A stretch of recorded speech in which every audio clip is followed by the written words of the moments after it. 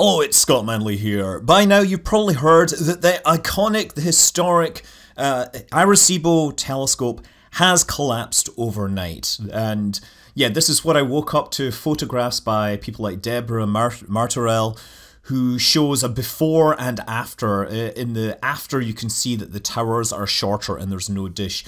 So far, the most detailed photos released have been by this website, Noticel, who have some really high-resolution photographs taken from the air. But yeah, there's photographs from all corners of social media. So what we can see from these photos is the dish is obviously a complete mess. The triangular platform has swung around and smashed into the side of the dish.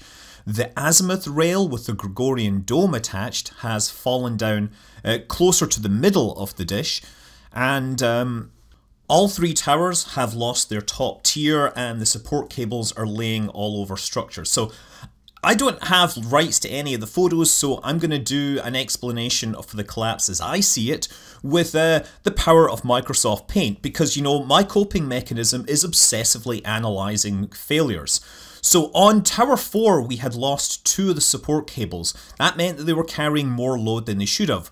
One more cable broke, and at that point those remaining cables were handling twice the load they were supposed to, which is not a good situation, especially when you combine that extra static load with the dynamic load that would arise from the forces being redistributed amongst the cables. Now, one thing that might have contributed to that first cable failure was there was an earthquake in the Dominican Republic, and as that wave train passed through the region, it appears that the collapse of the telescope was correlated, so it's very likely that there is a causation going on.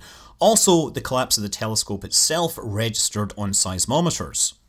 So that extra load causes the remaining cables on Tower 4 to all fail, and everything starts to swing downwards. So the center platform will start to swing down under the tension from those other cables on the other 2 towers, but the backstay cables on Tower 4 cause it to fall backwards and snap under the force.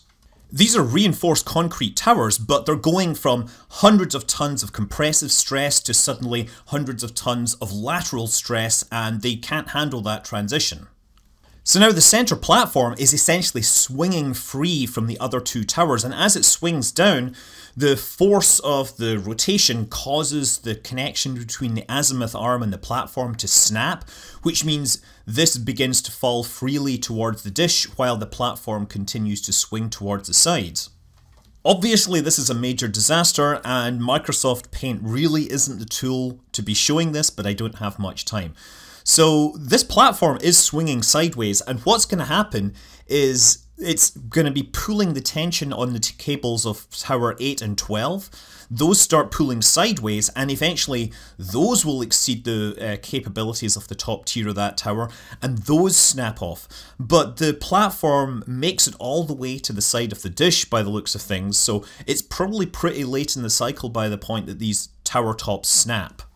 As I said, this article by Noticel have lots of photos from every angle. You can see that there's a bunch of structures in the buildings that have been damaged. So this is why the structure was considered unsafe.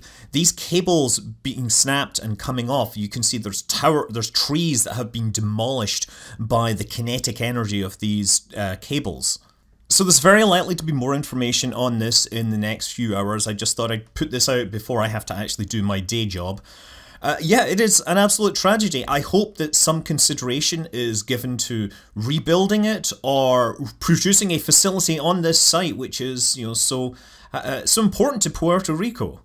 One of the things I'm seeing on social media right now is Puerto Rican scientists who are saying that the Arecibo Observatory was a critical part of inspiring them to take on their career.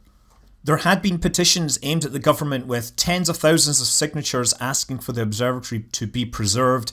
Obviously that's not going to happen. It is a cleanup operation at this time, but there are other facilities on site which do have scientific use still at this point.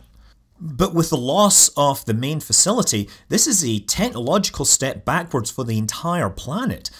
Arecibo was the most powerful radar telescope system in the world. There were bigger radio telescopes, there were ones which could get higher angular resolution using long baseline interferometry, but nothing could do planetary radar like the Arecibo facility.